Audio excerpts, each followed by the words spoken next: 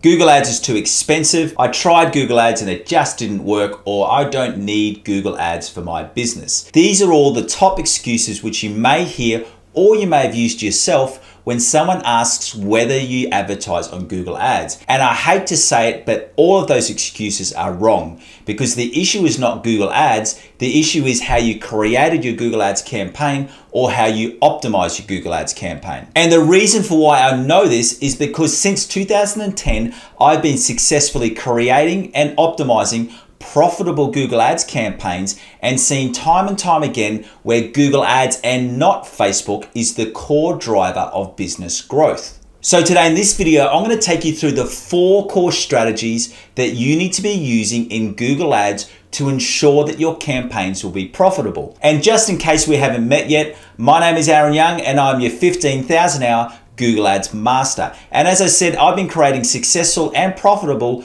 Google Ads campaigns since 2010. So if you would like to keep up to date with what is working in Google Ads right now so that you can use it to grow your own business, why don't you give me a quick subscribe? Thank you so much. So with all that said, let's get into today's teaching. And the first point is that with Google Ads, you need to start slow and then scale. And in any new Google Ads campaign, the most important days are the first 60 to 90 days. And the reason for that is because over these first 3 months in any Google Ads campaign, what you're actually trying to work out is which are the products which will sell best in Google Ads, what are the keywords that will convert, and then finally you need to actually start to collect the data audiences that you need. So this is all about the different audiences and also the different demographic groupings that are going to be the best converting ones for your Google Ads campaign. And it is important to note that the demographics and the different audiences that convert in Google Ads may actually be different to your current customer profiles. Now, like any marketing activity that you take, the goal is to always make a profit. However, in those first 60 to 90 days of a new Google Ads campaign, even if you break even, that is a great result. Now, I've seen countless times, and more often than not, a new campaign be profitable from week 1. However, if that doesn't happen for you, don't be too stressed, because sometimes it does take a little bit longer for you to break even. But once you've broken even, you can then very, very quickly scale with Google Ads. And the reason for that is because it is data driven and it's not driven off different images and different ad copies. So it's less likely that you'll get a trend and you'll see a little spike and then you'll see a drop like you can do on Facebook. With Google Ads, once you've created those data sets and you know the keywords to target and the products that are going to convert, it's just a matter of scaling your campaign so that you see further and further success. And just in case you're wondering with what should be the minimum budget that you should start at, because you do want to make sure that you have a large enough budget so that you can get an initial data. And at a bare minimum, I would be saying is that you need to be generating at least 10 clicks a day. Now, ideally, that should be up to at least 30 or 50 clicks a day so that you get more data. But if you are on a tight budget, as long as you're getting 10 clicks a day, that'll give you more than enough data that you need over those first 90 days. So if your average cost per click is around about $1.50, you would then need to start with a starting budget of $15 a day. And if you don't know how to find what your average CPC is, all you need to do is in your Google Ads account, go to Tools and Settings, then go to Keyword Planner. And then when you're in Keyword Planner, just type in some of the initial keywords that you want to use, and then that will bring out your CPC. So that's how you can work out what your initial budget should be. And if you stay around to the end of this video, I'll show you a link on how you can complete proper keyword research. And the second strategy for success with Google Ads is that you need to set up multiple ad groups using the one keyword theme method. And the one keyword theme method is the process where you have ad groups set around only one keyword theme. And the benefit of this is that it works wonders to actually increase your keyword quality score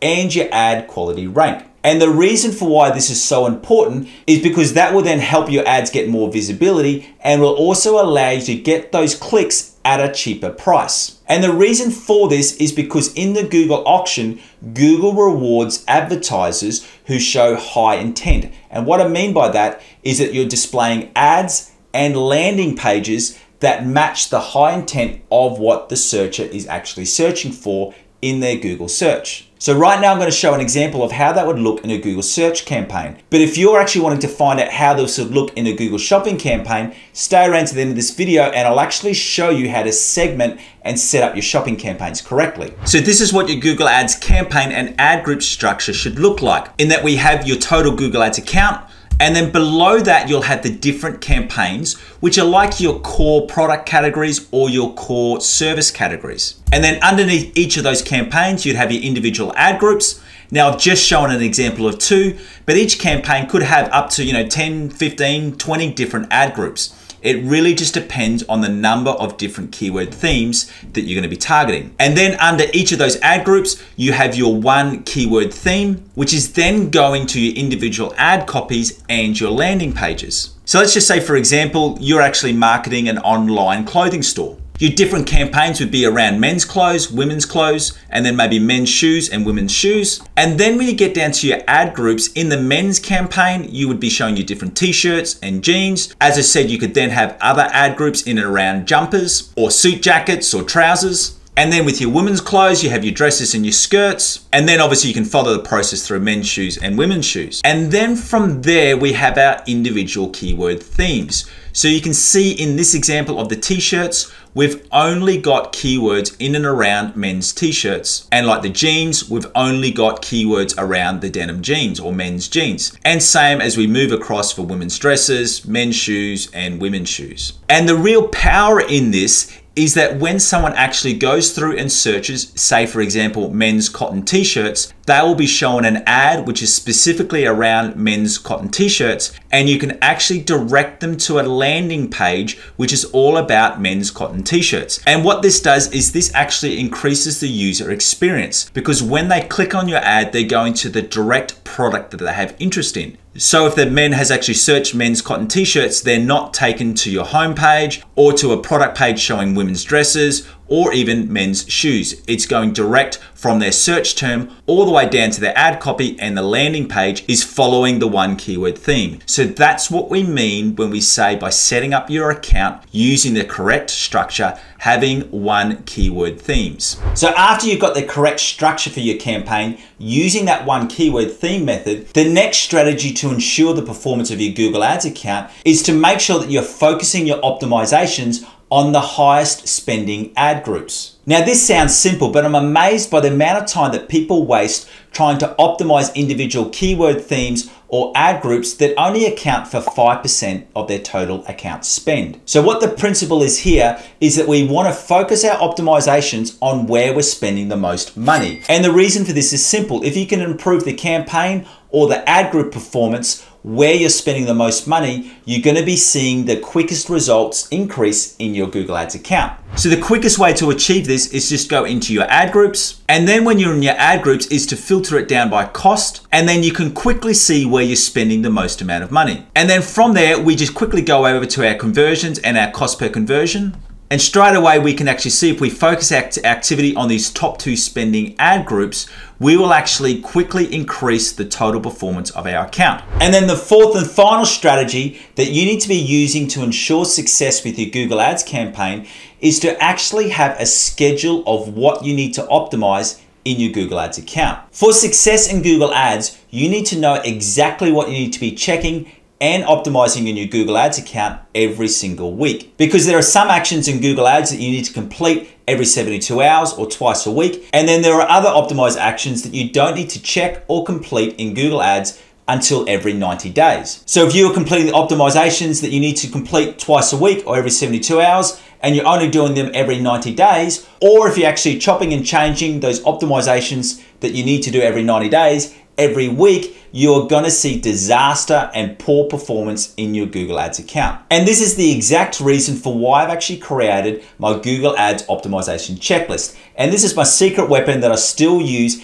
every single day when I'm optimizing Google Ads accounts. And let me show you how this works. With my Google Ads optimization checklist, I actually just go through and I've got this full list of every single optimization action that you'll need to complete in your Google Ads account. And what we've also got here is I've actually listed how often you need to complete this optimization. So whether it's every 72 hours, every week, every month, or every 90 days. So for example, with our search term audit, this is something that needs to be done every 72 hours. And what you can do is once you've actually completed these actions of adding in extra negative keywords and also actually adding in some extra long tail search terms to target, you can actually tick this off. And then if you want to, you can also go through and write some different optimization notes. And then you just need to go down the list one by one to see if this is something that you have needed to complete. And once you've actually checked these, you can write a little note in here and actually say completed the task on the 30th of June. So then you know that you don't need to complete this task again this month. And if you want to get a free copy of my Google Ads optimization checklist